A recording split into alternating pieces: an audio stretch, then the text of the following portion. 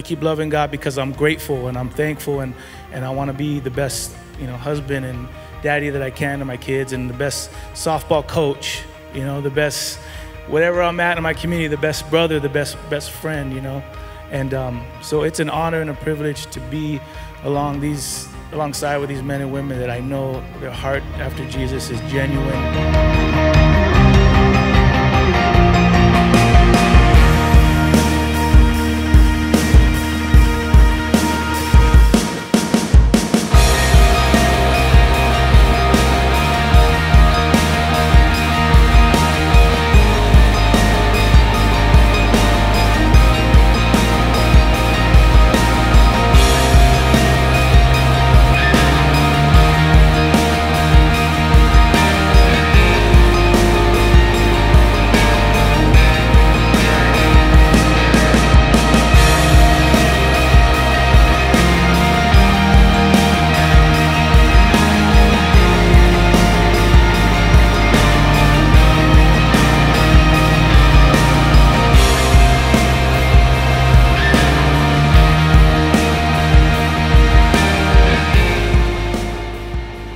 My point is, you're rough around the edges. God's not looking for perfect people.